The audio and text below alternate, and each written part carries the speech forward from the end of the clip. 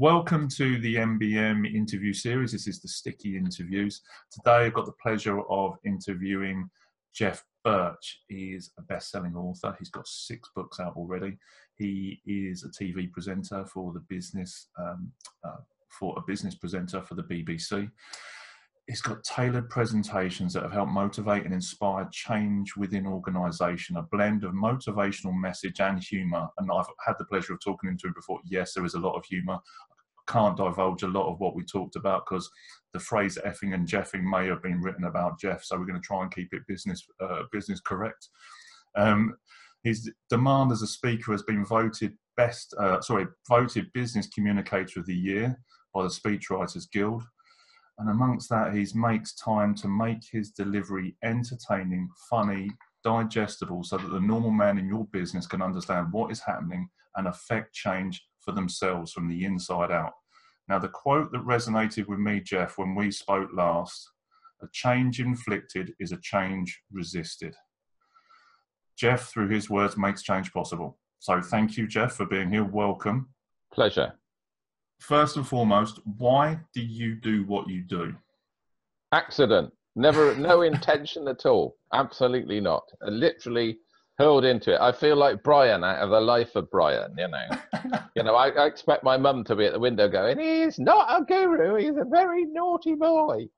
You know, absolute, total, utter accident, completely and utterly.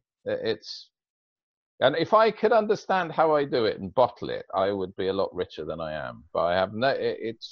I travel. I sort of travel like a comet. I think all the ancients would sort of look at a comet and think that it imbued some sort of portent to something or other. But the comet is just a bit of frozen rock and frozen dinosaur poo, sort of whistling through the universe. That I feel like that, really. People interpret great portent from my things, and I'm just this piece of sort of deep frozen sort of archeology hurtling about the place, really. So I thought you were going to say you were a piece of dinosaur poo. Then I was going. Well, I am. Yeah, I was going to say that, but I noticed your sort of reservations about bad language, so I'm being extremely careful. Yeah. It may happen. I think, to be honest, if we're working in business at some point, the swearing is a natural part of what we do, especially in times of crisis. Now, when you don't see these things happening, the first words that often come out of your mouth is shit. And it's just the way it is. You say that you got to where, and I spoke about your speaking career because I'm avidly interested in a speaking career for myself in the future. Cool. And you said, again, it was accident. And I guess it's about being in the right place at the right time, saying the right words and having the right people to listen to, which makes it happen. Yeah. What inspired you then to keep going down this road, even by accident? Lots and lots of money. I think, again, I have all sorts of weird mental problems because I was brought up by a psychiatrist. It ensures that you're going to be round the twist, an old Viennese psychiatrist. And I kind of feel this. I mean, about these rock stars that end up sort of dying at 27 and stuff. That they had something that they enjoyed doing. They enjoyed doing it, whatever it was. But they enjoyed doing it. And somebody said, "I like listening to you doing what you're doing. Here's wads of money, and we're going to fill a football stadium with people. But don't be ill. Don't fail to turn up. And then we're going to take you to another football stadium and another football stadium and another football stadium." You go, "Well, I'm tired. I want to do." You can't stop because you've got a contract. These guys just erupt, but that's not what they were doing it for. They were doing it because they like playing their guitar or mouth organ or whatever it was they did. And a kind of, I've enjoyed talking bollocks all my life, and then just one day somebody pressed money in my hand and said, "But you've got to be in Singapore in 2 days' time." But I don't like flying and I don't like being away from home. Well, I don't care. Here's how much money do you want to be in Singapore in 2 days' time? And the kind of people go, "Yeah, we love what this guy says," and you kind of go, "Well, I would have said it anyway." I say it in the shower. I say it to the rats that live in my loft. It doesn't really, and I'm fascinated by business and the weirdness of it and the stupidity of it. And I mean, Einstein said, and I love Einstein, he's my hero. Einstein said that there are only two genuinely infinite things. One of those is the universe, and the other is the stupidity of mankind. And he said, and I'm not sure about the universe.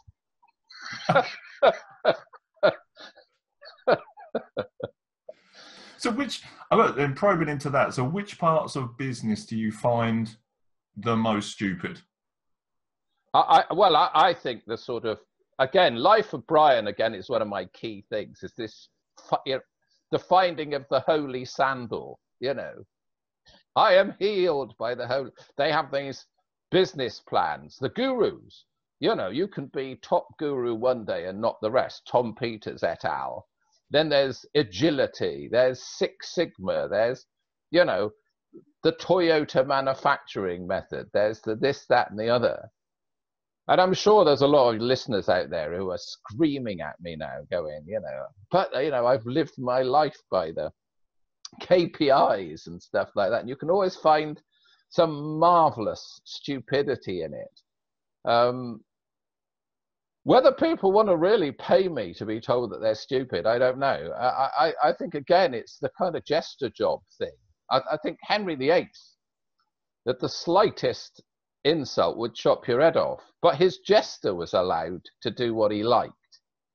And I think every monarch, every ruler, every chief executive, I mean, what was it? One of the Roman emperors used to have this guy who was paid to stand behind him to say, you remember, you're mortal, you know. Yeah.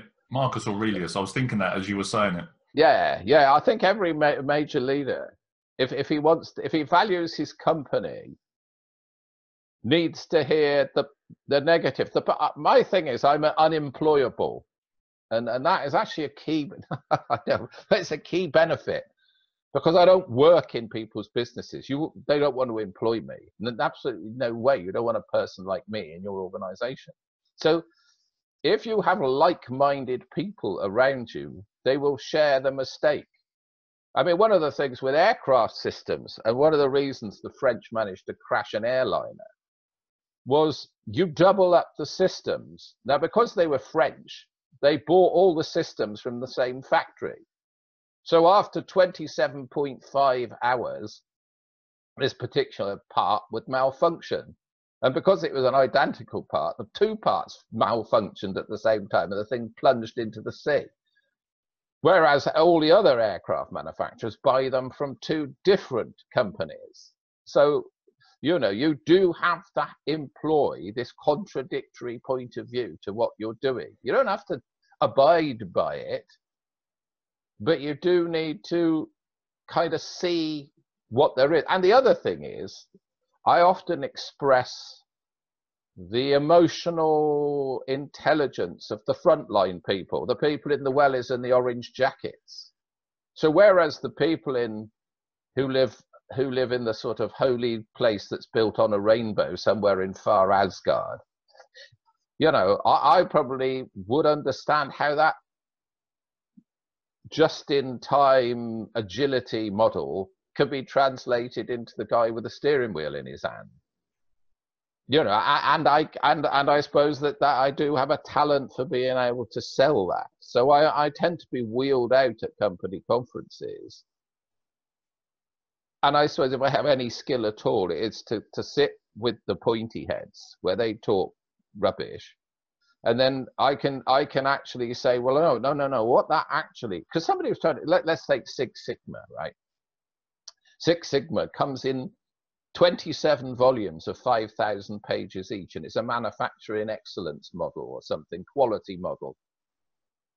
But what it is actually, what it is you take a target and a bow and arrow, and you say, if I want to hit the bullseye, what do I aim for?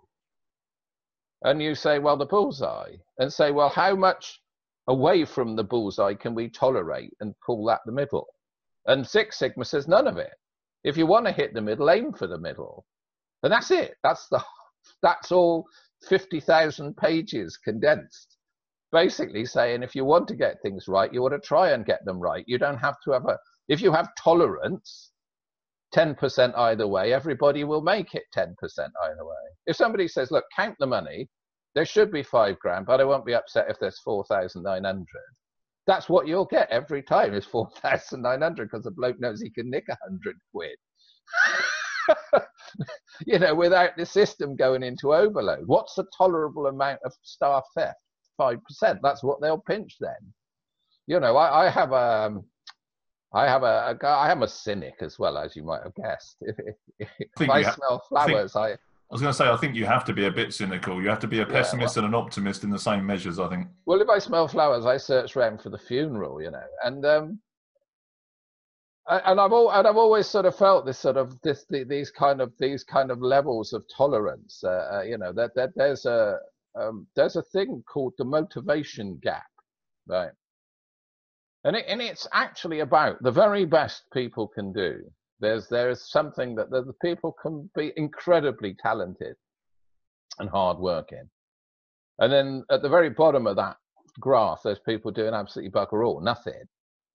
And then halfway between, if you can imagine it as a bar chart, there is a line, and that is the line that people have to achieve to basically avoid getting fired. You know, so that basically that they do just enough. You know, and of course you can hit them with a stick and they'll do just a tiny bit more. But how do you fill that gap to make them put as much effort into working for you as they would into organizing their daughter's wedding or their kids' football match or their holiday arrangements? You know, the time and effort they put into their hobby, you know, they won't sell to you even for 20 quid an hour. They won't sell you that. They'll sell you something less than that. You know, and again, I suppose one of the things I do work on is how do you bridge that? How do you get that cooperation from people so they are as engaged in your business as they are in their own lives? And is it too much to expect? That's the other thing. I mean, you know, sometimes, you know, people, you know, we only have marvelous sayings like we only employ the best. You seen that? Well, how does that work? We only employ the best. So there must be these idiot savants, okay, that are not only the best software engineers, but they're too stupid to see they're being paid less than everyone else. You know, how come we employ the best, but we don't pay the most? You know, so the company that pays more than us aren't getting the best, but we are, because our best software engineers are too stupid to realize they're being underpaid. But then the flip side of that is if you're employing the best, and I think it was the Gallup poll in 2016 or 2017, and they said 87% of the globally employed are not engaged in the work they're doing. No. Therefore, you know, they're not enjoying the work they're doing, so they can't be the best because they're not giving you their full attention. You'd be lucky if you're getting 60% out of them. Yeah. Yeah, well, as I said, well, no, absolutely. My graph does sit at about 60%. How much do you need to do to avoid getting fired? You know, and again, I suppose if you were a real cynic, you could say, well, you can run a business at that level. You know, the work gets done. You know, that 40% is lost then. You know, but productivity is the obsession at the moment, isn't it? And I mean that gap can be filled. But I think, you know, the first time I got fired, when I was a kid, I used to get fired. I got fired from school. I got expelled. The guy said, "You're here to work, not to enjoy yourself," you see. And I said, "Can't you do both?" And he fired me. So proving it you couldn't. But yeah, I mean, this idea of, again, particularly British, the idea that people could actually enjoy being at work is a terrifying prospect to bosses. Because here's the thing. There's this thing now that I think this COVID crisis that we're in is a loosening of the straps of employees. Do you know they can be trusted to work from home? And productivity in some cases is going up. Because to work in your pants with a donut and a mug of coffee actually makes you more productive. You know, the fact that they all have to come in a suit and tie and all sit in little cubbyholes in a hot office. You know, I'll tell you, I'll share a story with you years ago.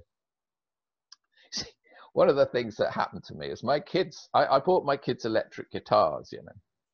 because I'm an old hippie. The hair's gone now, but it wasn't then. I'm an old hippie, and I thought, well, if they're going to make a living, they've got to be rock stars. So I bought them electric guitars, you see, and they said, well, what are these for? What are these for, Dad? And I said, well, how are you going to be a rock star? Well, I don't want to be a rock star, Daddy. Well, what do you want to be? I want to be a solicitor. You know, so they both became, to my despair and misery, they both became lawyers, rebelling against me. But anyway, one of them at law school, we were there at his graduation from law school, and the day came and they wheeled out, basically it was like Hogwarts, this place, and they wheeled out the sort of head in a sort of basket work wheelchair, and he had sort of covered in cobwebs and dust. And as he sort of was illuminated by a sort of ray of light from the stained glass window, he sort of became animated and said, there's something that you are now lawyers, and you owe the profession. You owe the profession a duty, and that is never let the client see how easy it is. and I had and that's one of the tricks of being a consultant or being self-employed. Never reveal the mystery. So don't show this interview to anybody. Luckily, probably no one will listen to it. But many years ago, I had a job which was big corporations had another one of going through one of their terminal crises, and they were laying off senior staff. And one of my little jobs is I talk to people about being self-employed or starting as I write, 2 of my best-selling books have been on being self-employment, tiny businesses. And this was somebody who had designed atomic power stations. They had offices that were 2 acres big, you see. And anyway, they laid everybody off, everyone. And I counselled this. Most of them wanted to be consultants and this sort of thing. But as their industry was on its arse, I don't know what they were supposed to be consultants of, because they were all atomic physicists and things. But anyway, they realized to their horror in the end that they'd laid everybody off, and they didn't know anybody who could actually switch a power station off, you see. So one of these guys came to me and said, my old company has just offered me 50% of my old salary as a fee to do 50% of my old job. Should I do it? And I said, yeah, absolutely. Take the money and do the job. So in every month, they gave him a fortnight's work. But the problem was it took him a day to do it. So they went nuts. And I said, well, here's the first job. Never let the client see how easy it is. You want to come in sweating with your shirt torn and, God, I've been up all night with this one. My God, I had to knock myself. In fact, you did it while you were watching Match of the Day. You know what I mean? You just don't ever let the client know how easy it is. But they thought they'd been ripped off. Either because he hadn't done the job properly, or because when he had been working with them, he hadn't been working hard enough. And he said, and this was the day of floppy disks, and he said, but it isn't that. He said, before, if I wanted a floppy disk, I would have to fill out an internal requisition, Then I had to apply the floppy disks to a particular contract number, which I would be issued by my line supervisor. This would be then returned by the stationery office to be countersigned to get my, see, right? He said it used to take a fortnight. He said, now I wander down to Mr. Patel's computer shack. We talk about football for 10 minutes. I give him £3 and he gives me a box of floppy disks and I go home. And again, I think this situation we're in now is, the amount of crap that you get surrounded by, and with an office politics, trying to get hold of bits of paper, drawings, things signed off, that's almost been taken out of the hands of the bosses. And people are, will people ever go back to proper day job work, if it's so easy to work, as I say, work in your pants with a donut? I think this is part of the rub that I see is potentially a lot of businesses before have said, you can't work at home, we don't have the infrastructure. Then all of a sudden COVID-19 turns up. It's like, well, actually we can now. So you were lying to us before about the situation. Now it's okay.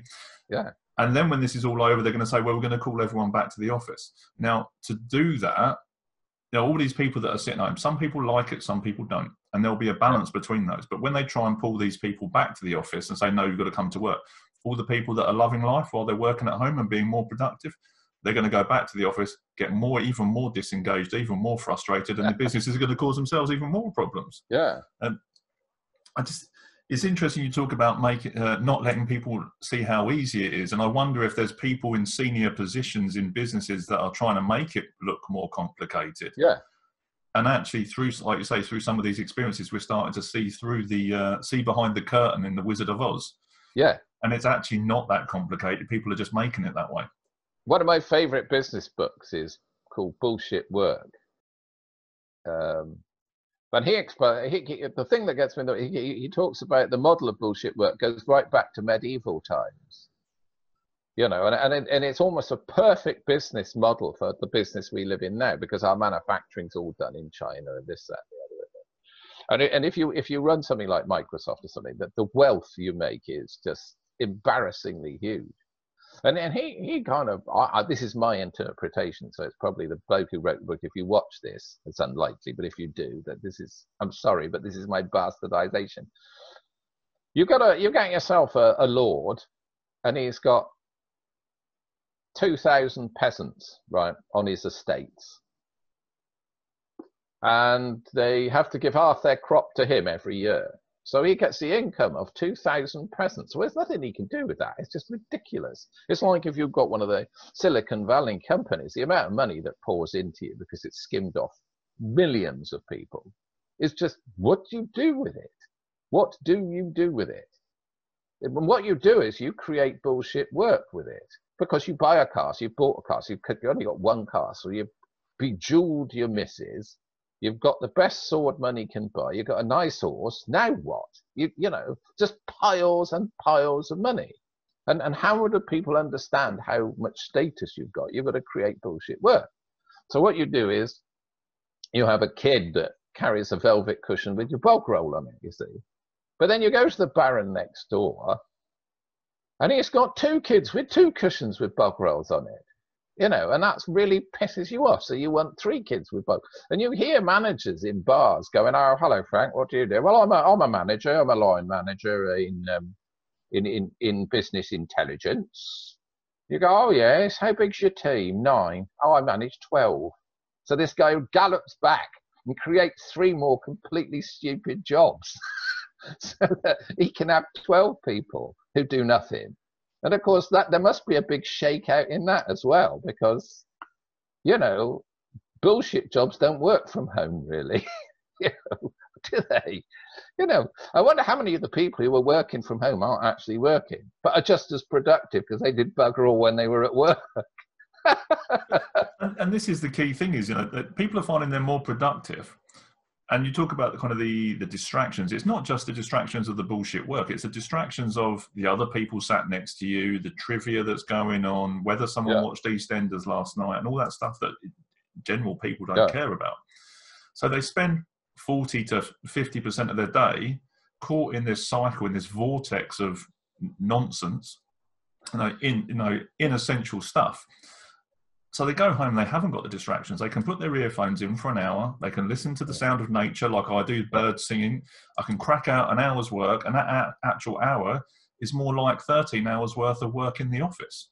So all of a sudden, you've got 2.5 days to play with, which is your own time. Well, what do you do with that time? You know, and people say they haven't got time for their own personal development. Well, actually, if you worked at a normal, you know, focused kind of rate of knots, you'd have loads of time. And then you've got the commute as well, which if you work in London can be 2 or 3 hours either way. You know, it's just mindless. Like when I go up to meetings in London, I sit on the Westway, just thinking, I couldn't do this every day. This is insane, you know, absolutely insane. You know, to what? To get to an office and do what? You know, to don't have to do that anymore. You know, HS2, really? Why? What to do? What? The only thing worth it is to move vegetables about, because the people won't want to do it. Yeah, why? Why do you want to do that?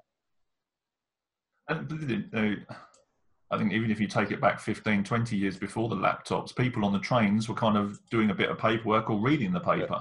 Yeah. Now you get on the train at 9 o'clock and you're already working at 9 o'clock because you've got your laptop and you're getting stuff done. Then you walk into the office, if you're lucky, at 11 o'clock and your laptop gets opened up and you carry on going. But it's like you're almost forced to, you've got the capacity and the technology to work anywhere you want to now. Yeah. And even as, speakers and trainers in the future, in the not so distant future, you can stand in your lounge and the people in Japan will be able to see you and it will look like you're standing on stage because they'll have these magnificent glasses on, like virtual reality sets on. You'll be talking from your lounge and, 1,500 people in Japan will be laughing at your jokes. Mind you, I hate that. I would hate that. Which bit? Not sitting. I just like the line. I have a friend who's a rock star. I won't mention which band.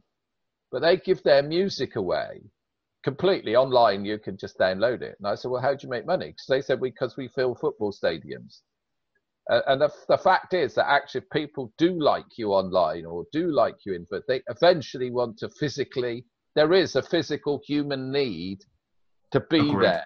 Yes. I've got another mate who's a really dodgy motivational speaker, of the worst kind. I love him, but he's, do you want to soar with the eagles? And don't hang around with the turkeys.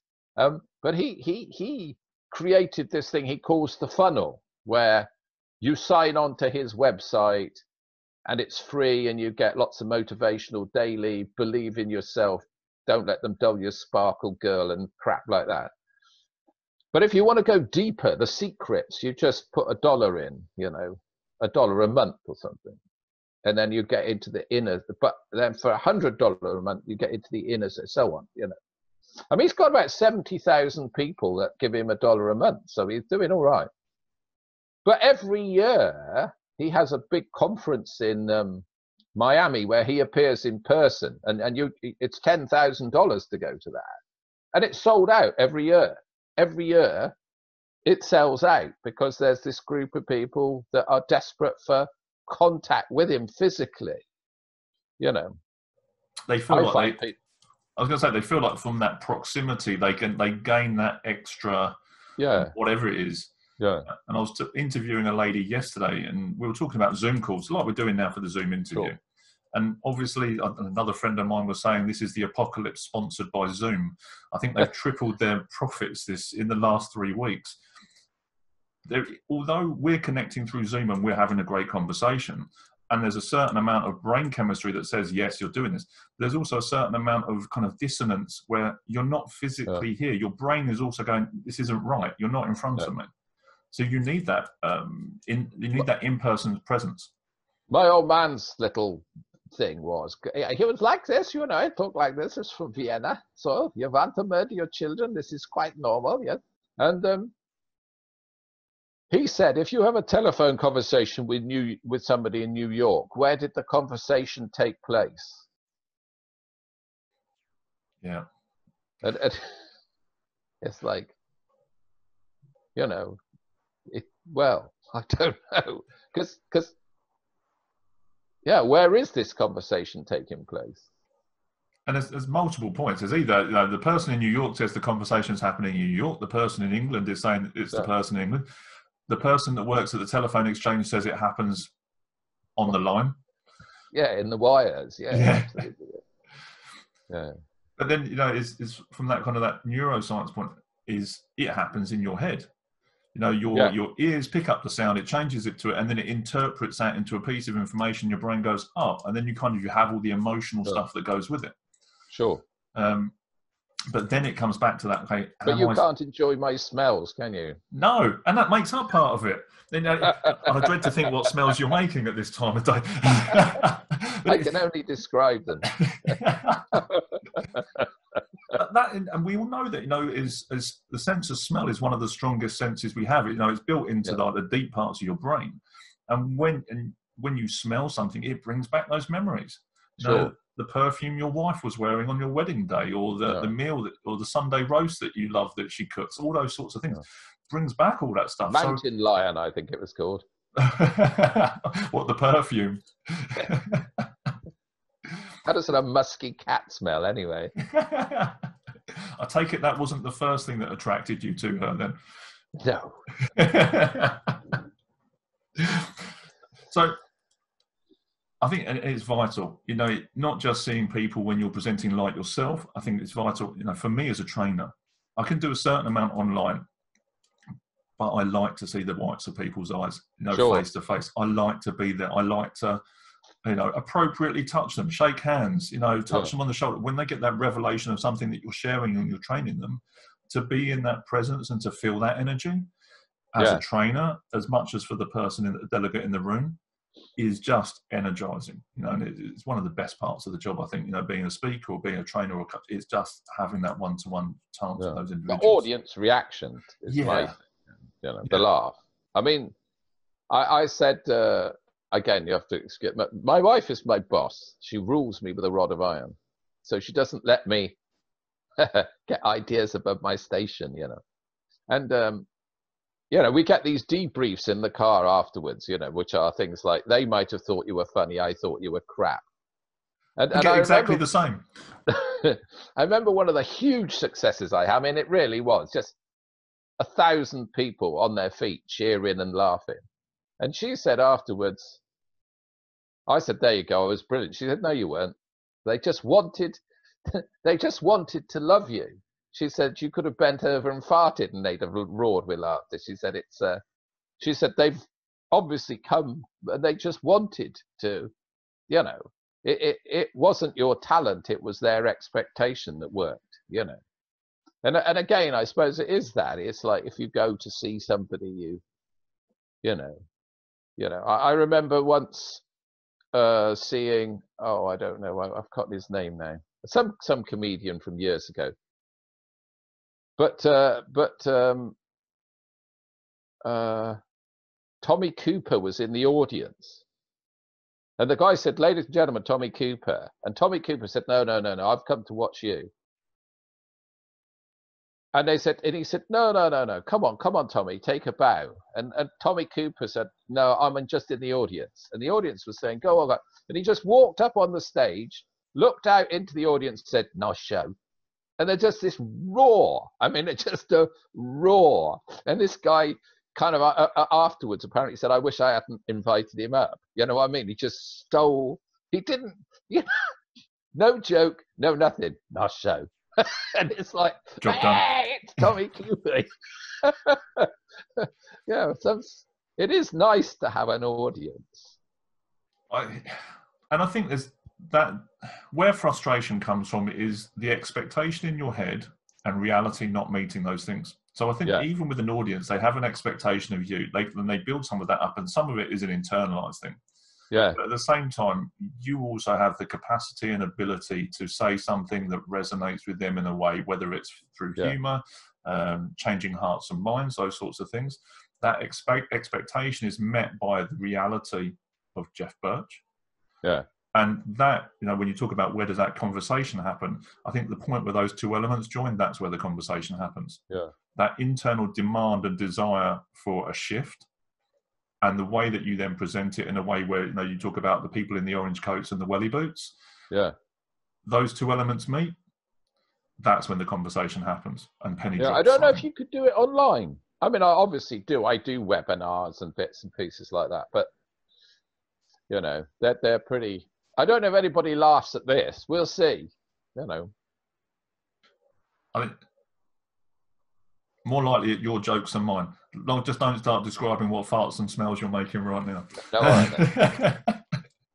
So, thinking about the change, and this is the part that I love talking to you about from now and from before, is talking to those people, the boots on the ground at the coalface, turning that bullshit business bingo stuff that we talk about, you know, this complication that people create.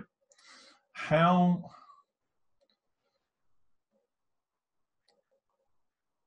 one of the key elements is they talk about change management, which makes it makes me laugh, because how do you manage a change? Because you can't. Change is change. What's happening now, Right. what's happened 12 weeks ago, what's happening in 12 weeks' time, everything's constantly changing. You can't manage that. It happens by itself. When you talk about change management, what do you mean by change management? Well, I think if I had a senior director in one of my companies, I'd call him catastrophe running from officer.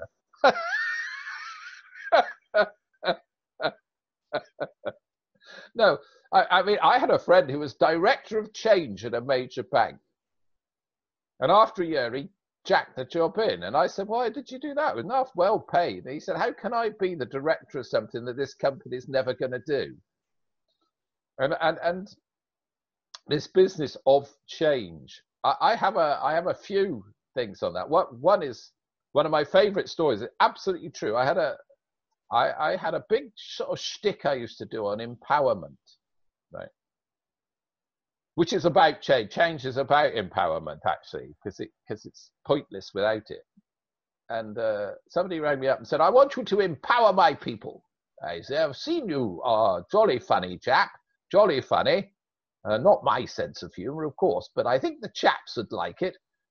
So I'd like you to come and empower my people, empower my staff. And I said, to do what? To feel empowered. To feel empowered, you see. To do what? To move us into the 21st century through empowerment. No, what do you want me to empower them to do? We want you to empower them. We want you to empower them to do what they're told, you see.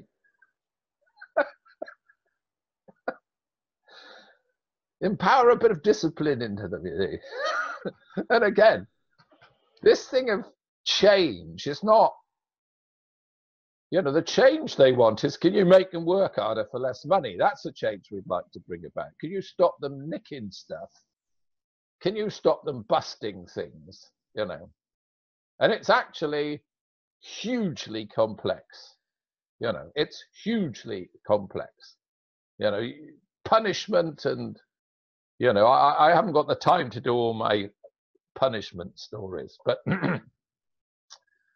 carrot and stick, Geoff. I'm firm, but I'm fair. They respect me for that, I bet they do. Carrot and stick. That's what I believe. I said, I've seen you using the stick. What's the carrot? The carrot, Geoff. As if they behave, I don't use the stick. You see?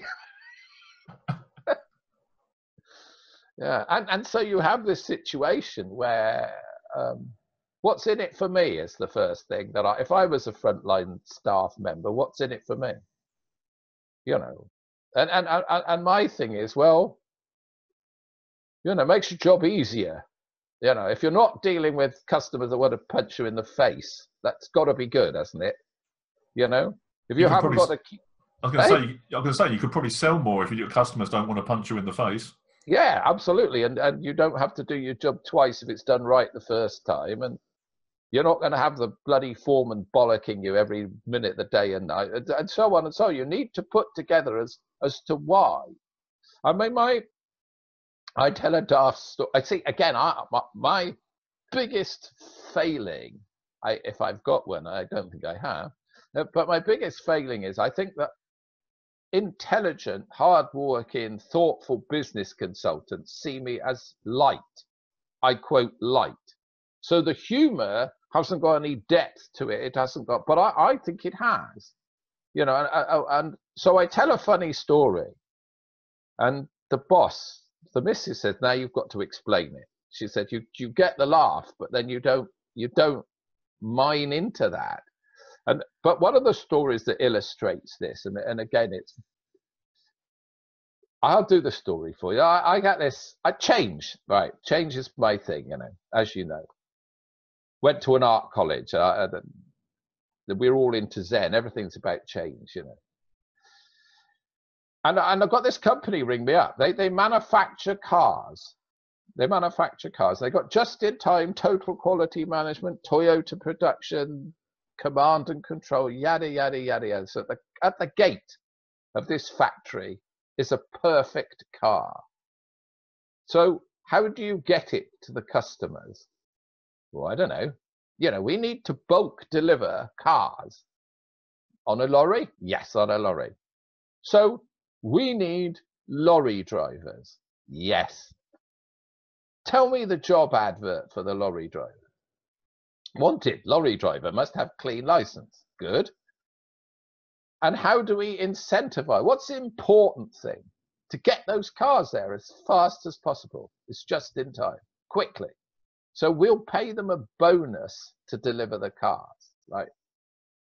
So they get a bonus for every car that's delivered. So it takes a bit of time to wind the chains to a safe position. So bollocks to that, let them swing, you know. And so they knock the wing mirrors off. They crack the windscreens. They scratch the paint. So over a year, they were doing £3 million worth of uninsured damage to brand new cars. So they rang me up. Could you change our drivers? Right. Well, how? Well, you're supposed to be the bloody, you know, master of change. You come and change them. So and I found this wonderful American book called Company Hero. What you got to do is find your company hero by rewarding and acknowledging heroic behavior. So everyone will want to behave like a hero, and soon you'll have a whole team of heroes.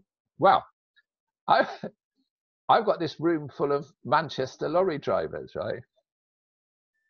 So which one of you is the hero? There was no hesitation. Brian's our hero.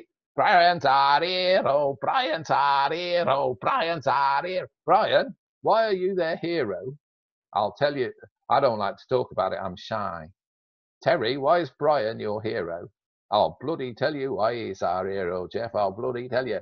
He went under Low Bridge and he had the roof off 8 Volvos. So, burrowing into that, I told this to an American friend of mine. He said, Geoff, it's about culture. He said, don't worry about organizing a culture in your company, because if you don't, one will develop all by itself. And the reason people laugh at that is because they know that's their drivers. That's exactly what their drivers would say. You know, bloody Brian, he's a laugh. You know, he set fire to the foreman. You know, but people don't associate company culture with change. You know, they say, oh, this company was founded 100 years ago, and you know, if giving, you know, the only shame is that we stopped whipping the staff. They used to work harder then. You know, the heart of the business, the total. We had this, you know, that book, Passion for Excellence. You know, and we had loads of clients that talked about excellence and total quality and focusing on the customers. And I had this lecture from a chief executive who wanted me to talk with people. Whereupon there's a, come in.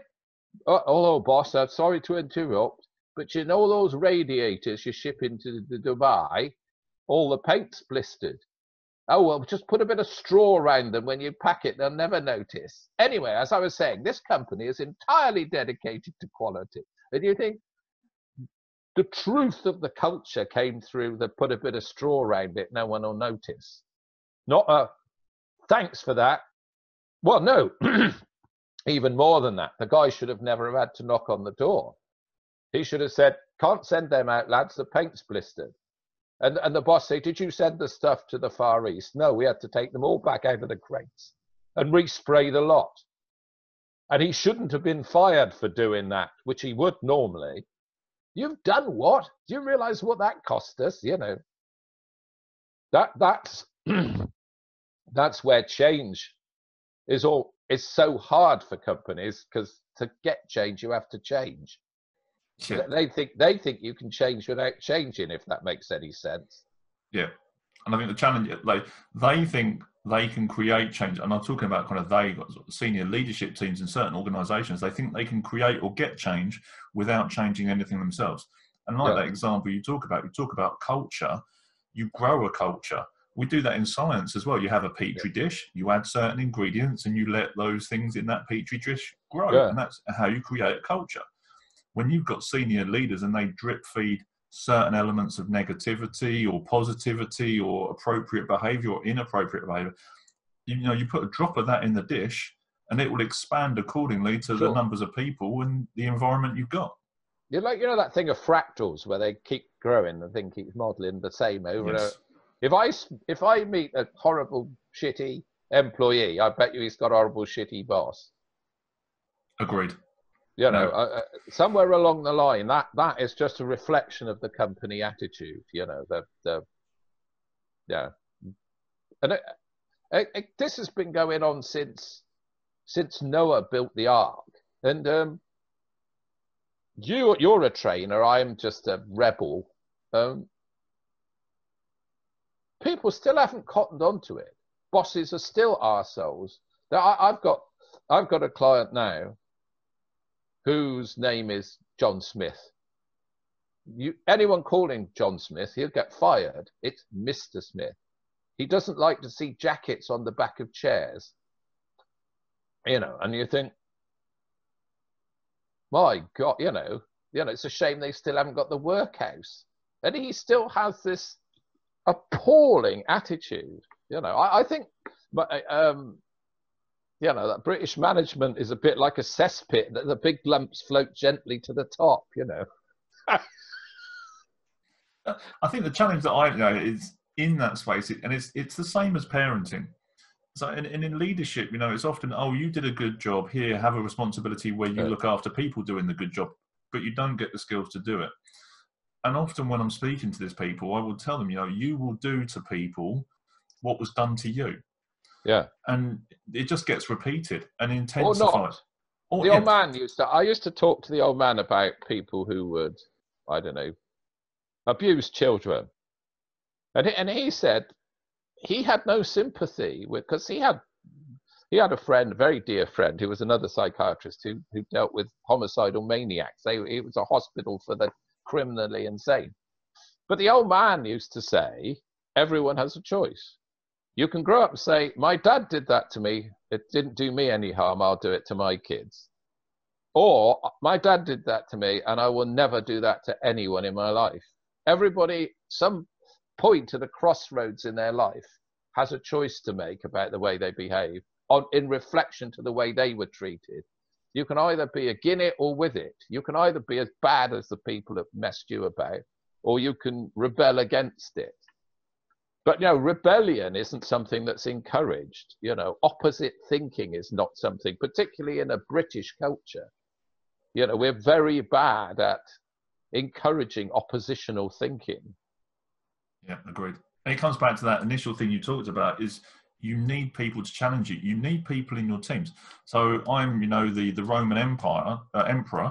If I'm going around thinking I'm right 100% of the time, and actually everyone's just agreeing with me, and then we've got a problem, and then the empire falls down, whose fault is it? Well, it's mine for surrounding me with people that agree with me. I need people to challenge that thinking.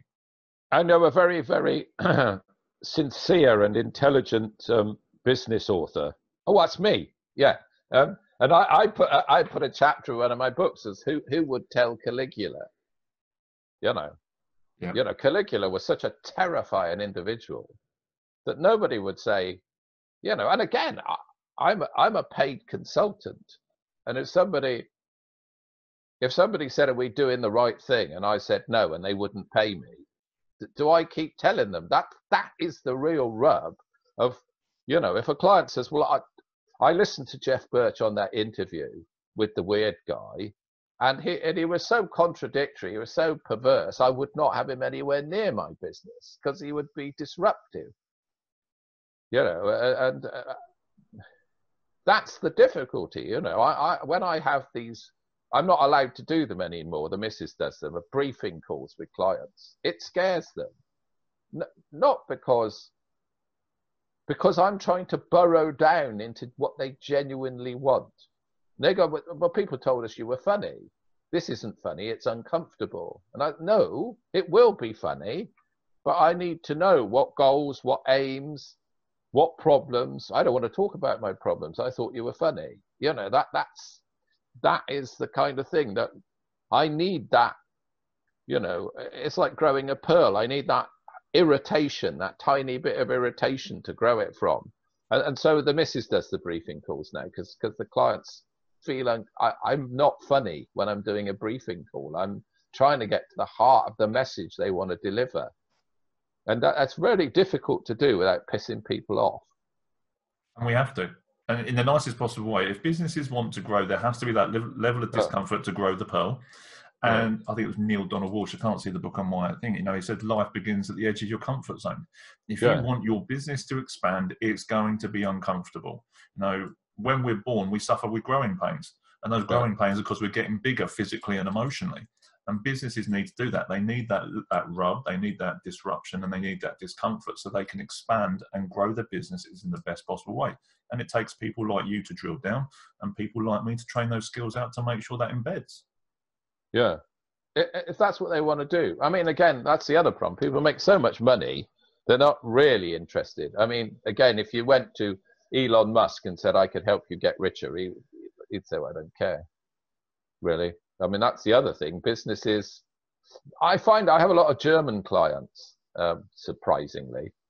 One of the things I said to a German audience was, you need to spend some time with someone you hate, because you have to get that other point of view. You need to spend time with somebody you really dislike. And somebody at the back said, that's why you're here, Geoff. But the Germans seem to have this idea that it is good for the company to grow.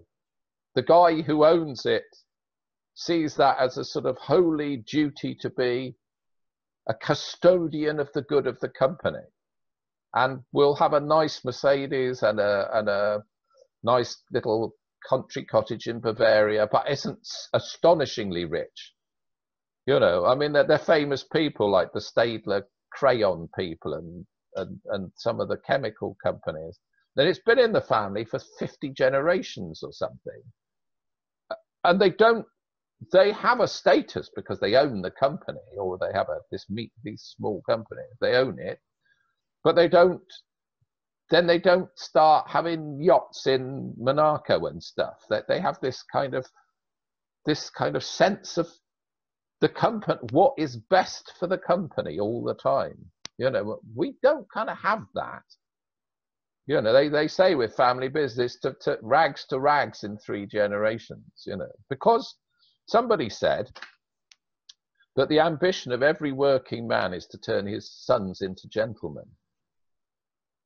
So you get some dodgy old itinerant who starts some metal plating business that becomes international chromium products, and his sons will become gentlemen and start galloping about on horses and hunting foxes, and then spend all the money or sell it to a hedge fund or something. There is no sense of duty of the custodian of the product, which is sad. Yeah, and in that example, the word steward comes to mind. To actually steward that company so that it's almost like the planetary thing. It's not our planet. We're just looking after it so we can give it to our children. And it's the same with your business. I'm just looking after this business so I can then teach my children and educate them and then hand it over to them so they can then steward it for the people that are inside of the business, and so on and so forth. So it continues. And you don't have these ups and downs. They shouldn't be riding around in Ferraris on your effort. That's the thing. Absolutely that. And on the parents' effort, not on their own understanding. Yeah, we have this thing, a British thing, is that gentlemen don't work. So, like, you want your children to be gentlemen, you'd like them to go to Eton, but then, if you've become a gentleman, you don't work. So like that's a hard work is not something that gentlemen do. I mean, Bertie Wooster's in the Drones Club, isn't he? It's called the Drones Club because it's so useless. They're just useless males, basically. Yeah. So. You know what? I think I had a list of questions in my head that I wanted to ask. I've got them in front of me. I know, and we've gambled on for about an hour, and we've listened to some of the stories, and we've even covered some of the stuff why people resist change, and we talked about the leadership, we talked about change management, we talked about how you've got into doing what you're doing. I think one of the big questions that I want to round this conversation off with, two of them. The penultimate one. What do you think makes behavioural change stick? That is actually The main thing is to feel that it's a change you built for yourself. The simplest thing we ever had like that was we were working with a chain of small restaurants, you know, like roadside, like motorway services, basically. And my wife asked for a baked potato. And she said, but I don't want anything on it, no butter, no nothing, just a baked potato. And basically, a thing that looked like a warm pebble on a white plate appeared. And she said, what's this? It's your potato. And we pointed this out. And anyway, we spoke to the waitress concerned, you know, because we're secret shopping. She said, oh, yeah, look, they're horrible, aren't they? She said, my auntie Florrie, she used to do them. She used to rub them with salt, and then she used to roll them in olive oil and bake them till they got crisp on the outside, and the skin was so lovely. So anyway, we said, all right, we'll make them like that, but we put on it a note, a proper notice saying these are Beryl's potatoes. You know, Doris's auntie Beryl, you know, and this is say, what? Tell us what you think. And she would promote. And anyway, this is a change in their potatoes. But now this waitress promotes these potatoes to every customer because they're her potatoes. Do you know what I mean? That's the point. They didn't say head office says this is the new potato requirement. I remember I worked for a major bank, and it was difficult to work with the frontline staff at a bank. They were supposed to be flogging stuff, and they couldn't be asked. And it turned out to me, the thing that sorted it to me, the Christmas tree. The Christmas tree is delivered, and on it, and with it comes a chart, like a chart of the sky of exactly where every decoration is to go. Everyone, the tree. This is the tree, and this is where, you know, red, and people would come and say, I'm sorry, Beryl, but, you know, the green ball is where the red ball should be, you know, and the corporate Christmas tree. But it doesn't sound much, but it truly pissed the branch staff off. You know, why can't they decorate their own tree? You know, well, because but we want every branch to have the same Christmas tree there. But why? Well, it's corporate identity. No, it isn't. It's crap. Stop it. You know, a change inflicted is a change resisted. You know, and I said to you, what's the difference between a bogey and broccoli? And the difference is you can't get children to eat broccoli, but you can. If you give kids a packet of broccoli seeds, if they grew it, they'll eat it. And again, you know, with this virus thing, people from working at home are planning their own work routine. You know, but the thing is, it scares bosses. That's the thing. It scares bosses. I had an involvement with dustbin men, and these bin men. It wasn't my idea. These bin men were appalling. They never finished. It was like the rock of Sisyphus. This bloody bin round. You know, it just went on. Endless task. The endless task of the bin men demoralized the bin men. It pissed off the public because the bins never got completely emptied. And it didn't matter how many bin men you put into it. Didn't matter how many bin men you put into it. They never emptied all the bins. Then the council decided they needed to cut back on bin men. You can imagine the consequences of that, except galloping over the horizon came an intelligent manager who's put in charge of the bin men. But this doesn't have a happy end in this story. Because what he said, he cut the bin men by a third, like he was told, and said to the bin men, oh, the other thing is they would flog scrap, and anyone caught flogging scrap would be fired, you see. That's what they used to do. So they used to sneak about round the back of the scrap yards, sorting scrap for their, you know, for their little bit of extra. And it was all a terrific fraud they had going on selling the scrap. So he said to them, right, there's a third of you have gone, but when you finish the round, you can piss off home. There is no day. Start at 7 like you do, but when you've done, you can go home and you can have the scrap. That finish, done.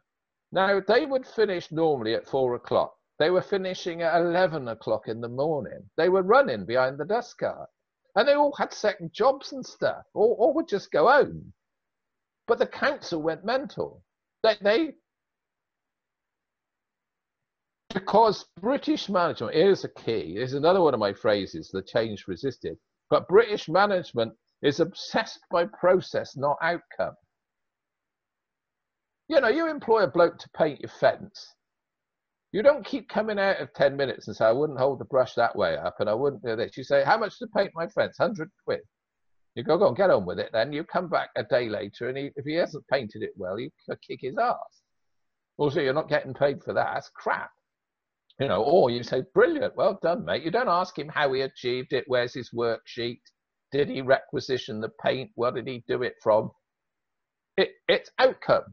And the outcome was to have the bins emptied. But the management, the upper management, said, well, how was that achieved? So we don't ask, don't need to know, do you? Well, that's ridiculous. We pay them for a day's work and getting half a day's work. No, you're not. You're getting more than a day. What? You're getting more than a day's work. We have this thing of people should stand by their bench, whether they got anything to do or not. You know, imagine what British industry you like. If people say, well, you can go home when you're finished. You know, just like. And I think we used to experience that when we were kids doing paper rounds or on our apprenticeship or on youth training. It's like, we've done a good day's work. Self-employment as well. Yeah, and then, you know, chip off at 3 o'clock, 4 o'clock. You've done what you needed to do. We don't just sit there and then drag it out. That example you use there, they're getting more than a day's work because they never finished the round beforehand anyway. And now they've actually got more freedom to do it. They're working, you know, 4 or 5 times harder to make sure they do get it done. Yeah, and then they go home. And you're paying for the energy input that gets the result, not the amount of time that gets that result. But go back to our earlier conversation, you should never let the customer see how easy it is, and never let your boss see how easy it is either. You know, that's the madness of this. You know, again, manage for outcome, not process. And this time we're in now is giving more people space to do, to get the work done, and for leaders to let their people get the work done. And then also the opportunity for leaders to reconnect with their people because they've got space to do that. Whether it's one-to-one development from a leader to their team or individuals, or whether it's the whole team doing a team meeting or leadership development with other companies. There's an opportunity here for personal growth if we use it and we're productive in the time that we've been given. Yeah. See, now, you were saying I could talk to Tokyo with my virtual goggles on. Now, what I would like, my dream for the future would be that people would come out of their homes once a year to actually meet the people they talk to online, see me, have a bit of a nibble, shake hands, have a bit of fun, and then all go back to their homes again. You know, because they've been in a normal situation, they're all together in an office anyway. Maybe this is the 1 or 2 times a year they would actually physically meet the people they work with in one place. And flip the whole thing on its head. Yeah. Yeah, they only go to work once a year, basically. Your sound's gone off, by the way. It's just cut. They're going back. Geoff, I just want to say huge thanks for your insights today. Deeply appreciated. I love speaking to you. I love hearing the stories because they're real. They're real stories, real people at the coalface, boots on the ground. And like you say, you know, it's business without the bullshit. This is the reality of what we do as human beings, how we lead and how we run businesses and how we need to run businesses with a little bit of discomfort and a hell of a lot of reality. Thanks very much. And a bit of fun. Oh, and huge spoonfuls of fun. But if anybody thinks I'm too shallow, I'll quote my hero Einstein again. As if you can't make it simple to understand, then you don't understand it, he said. Exactly that. Exactly that. Geoff, where can people find you? Well, GeoffBurch.com. It's B-U-R-C-H. That's what people always misspell my name. It's Geoff with a G and I'm B-U-R-C-H. GeoffBurch.com. And I'm very accessible. You can get anyone can get in touch with me. I'm more than happy to. I'm on LinkedIn. I'm always welcoming people to LinkedIn. That's lovely. And then I come on things like this, which is hilarious. I mean, it's great. I'll be interested to see what people's reaction is. Geoff Burch, as real as it gets in business, thank you very much for your time. Hugely appreciated. It's a pleasure. I want one other plug from you. What's your current book, your most recent book, and which one would you recommend to people to read right now if they wanted to become self-employed? Oh, Go It Alone or Self-Made Me. Here it is. Self-Made Me. That's the latest self-employment book.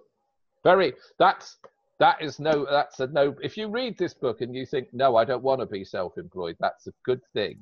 This book tells it as it is. Irresistible Persuasion and The Way of the Dog is my favorite because it's the weirdest. Now, there's this guy who's the crappiest salesman in the world, and he's supposed to be selling double glazing. And he can't sell. He goes to this little house in the wood that is made of gingerbread to sell double glazing. And he says to the old lady who opens the door, do you know there's some kids eating your roof? And she says, I blame the parents, you see. Anyway, she's so pissed off with him, she turns him into a dog. And he learns how to sell by herding sheep. You know, he becomes a sheepdog. And the first thing he ever does is to rush at the sheep barking like he used to with his customers. And of course, they all run off. So he's taught by Shep how to get a relationship with the sheep and how to move the sheep from one place to another without frightening them, without upsetting them, you know, and with them actually willing to repeat the experience time and time again. So he meets all sorts of weird people. The farting cat is one of them. Do you know, and already from you saying that, there's two things popped to mind. One is this is a book that I wish I'd read probably 5 years ago when I started selling my own one-to-one coaching. Oh, it's on Audible as well. You can hear me reading it as well. Perfect. Yeah. I mean, you can count me in. The second thing is you also mentioned that you're a hippie, so I'm not surprised that this is probably the weirdest book that you've ever written. Yeah. Wow. I mean, they're all a bit weird. I must admit. That is the weirdest. Yeah. Because it's. Yeah, it has a happy ending, that one. Good. Not to start with. No. Funny enough, he goes to this farm where he meets the management like you manage. That they have 11 dogs and 10 beds, and the crappiest dog doesn't get a bed. You know, that's kind of. I've met sales teams like that. You know, it's like Glenn Ross. You know, the first prize is a Cadillac, second prize is a set of steak knives, third prize is you're fired. Yeah, and I've worked in teams like that, and I've led teams that are in those sorts of environments, and it's just not fun. And it is about teaching people a different way so they can make it work. A major car sales team were in touch with me, and they say, I said, what's your staff turnover like? 50%. I said, that's high. And they said, oh, it's even higher because it's 50% in the lower 50% performance levels. So like their top salesmen don't turn over, but then they don't ever help. They don't help the less successful salespeople. They keep it all to themselves. So if you go there and you're a bit crap, you won't make a living. So you don't last. But they kind of see that as a valuable culture. You know, I see it as an absolutely crap culture, to be honest. You know, and the suit and tie and this, that, and the other, and it's just no. The world's changing, and jolly good it is too. Whether I'm going to be part of that change, I don't know. Geoff, I think if people are listening to this, you are part of the change. If people have read your books, you are part of the change. And if people are taking any wisdom from this about change management, making it stick, it makes you and I a part of this change, and I'm very grateful. Geoff, thank you very much for today. So appreciative. Have a wonderful day. For everyone that's watching this, please dive into the work of Geoff. Have a look at the books. You want to improve your sales, you want to improve your culture, you want to improve cultural change, read the books, get it on Audible, go and find out about this guy. He's got loads of YouTube videos worth watching as well. Please make the most of it. And I look forward to you hearing the next interview from MBM and the Sticky Interviews. Thank you very much. Thank you.